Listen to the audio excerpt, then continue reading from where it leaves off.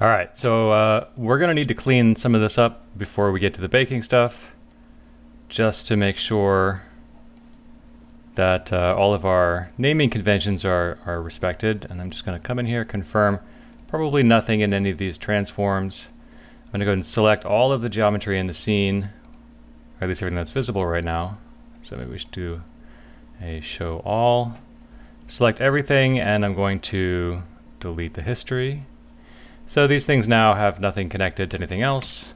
We can get rid of it. I'm going to go through, grab the low stuff, Control H to hide, get that camera out of there just so we don't accidentally try to export it later.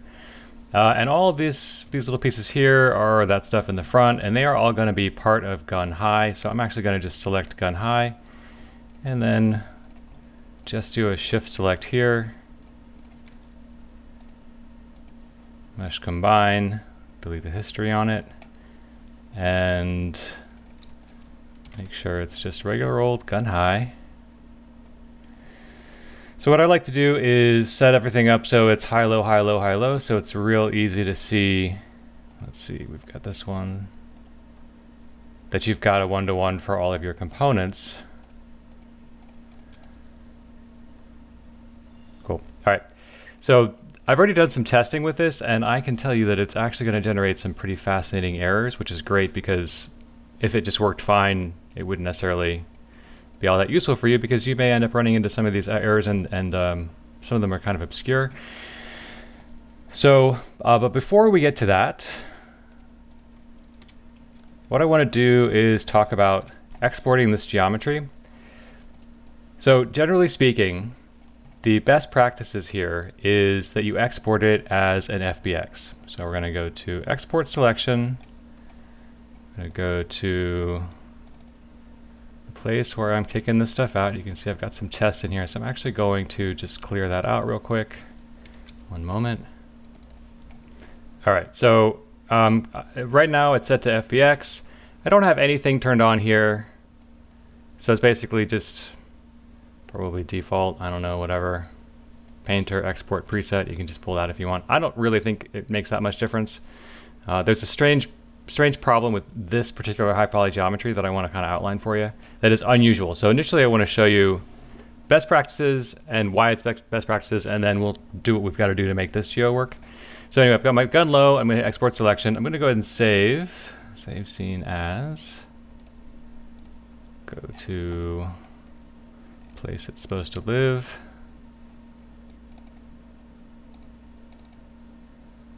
I'll go ahead and save it as the start of the next one.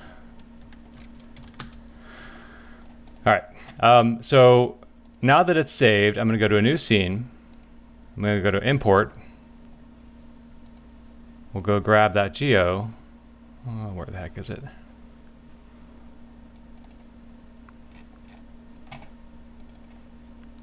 We're going to import gun low.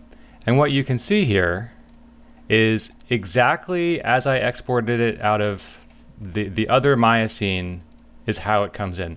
Now, if you've got, like if I were to try to import this geometry again into the scene, because we've already got a gun low, a slot low, a cylinder low, and an aim low in the the root namespace, that new geometry is not actually going to get imported. It doesn't nuke your existing geo, it just doesn't import new geo over the top of it. So like if I were to go ahead and group this, and we call this like old or whatever, like hypothetically I made a change to it and import it again. See, it doesn't even like that.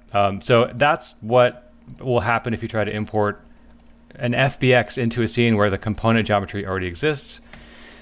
So just FYI, I thought putting it in a group would help, but clearly it didn't. So that can be a little bit of a problem. And the way that we're gonna need to do it for this project, in fact, I'm gonna do it with a high because we don't, the high poly is the problematic stuff here. So we'll go ahead and say File, Export Selection. Real important, we need to change the name to high. So we're going to need an FBX exported.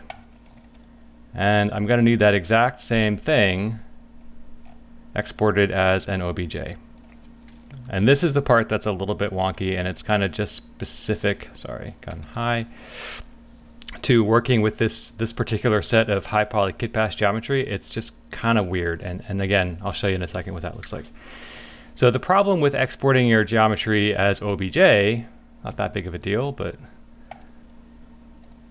just so you know, so here's our OBJ, is it's going to come in with this extra little bit in front of it. This is called the namespace, where you've got the name of the OBJ and then kind of where it came from. So like if you have a Maya file and you import the Maya file, it's going to come in with this additional namespace information.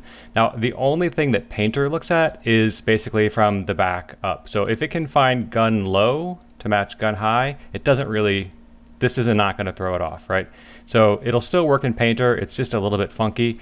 And if you want to go ahead and kind of correct this issue, then all you got to do is go to Windows, General Editors, Namespace Editor, we'll find gun high, and you can delete and just hit merge with root, which is basically up here, and what you'll see is all this stuff goes away. That is totally not necessary. You should not, you don't need to, once you've exported your high and low geo, unless you see a problem, you don't need to open it up in a new Maya file. Now, one of the things that you might notice about this is it doesn't have any colors on it. So that's one of the problems with working with this particular set. I don't know if OBJ, I vaguely remember OBJ being able to, it's been a long time since I've worked with OBJ, I should throw that in this caveat. Long time since I messed with it. Let's see if I turn on display colors. Really looks like it doesn't have the vertex colors on it.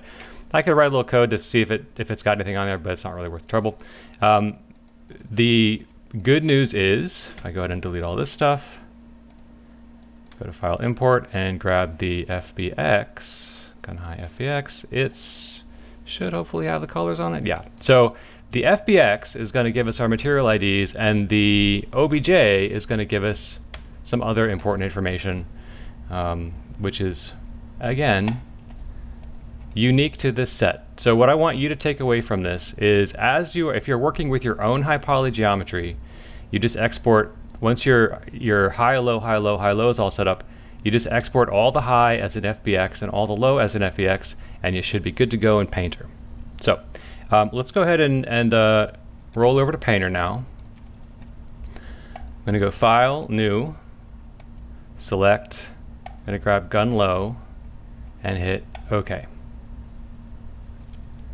Here is our gun low poly, and now we need to bake our maps. So we're basically going to let Painter look at the high poly and look at the low poly and capture the difference in the surfaces with various maps, normal map, curvature map, ambient occlusion, etc. And the way we do that is in your texture set settings. If you don't see texture set settings, just go to Window, Views, Texture Set Settings. It should pop up. And I'm going to go to Bake Mesh Maps. Go ahead and actually get rid of Python console there. So I'm going to leave everything here to its default settings. I'm going to set the output size to 2048, which just means I want to bake 2K maps. I'm going to come down to where it says anti-aliasing, and you should always put anti-aliasing on at least a 2x2. There's a huge increase in time and not necessarily a huge increase in quality. If you set that to a higher value, you can do whatever you want on that. But my recommendation is 2x2 and see if it looks good enough, and if it does, you just saved yourself a bunch of time, or 0, like none, looks terrible. So if you see like a bunch of jaggy stuff in your bake, then make sure this is turned on. This match here by mesh name, what this is going to do is it's going to say high, low, high, low, high, low, and it's going to say part A low, part A high. Go ahead and match those. So we just need to make sure that we change this from always to by mesh name.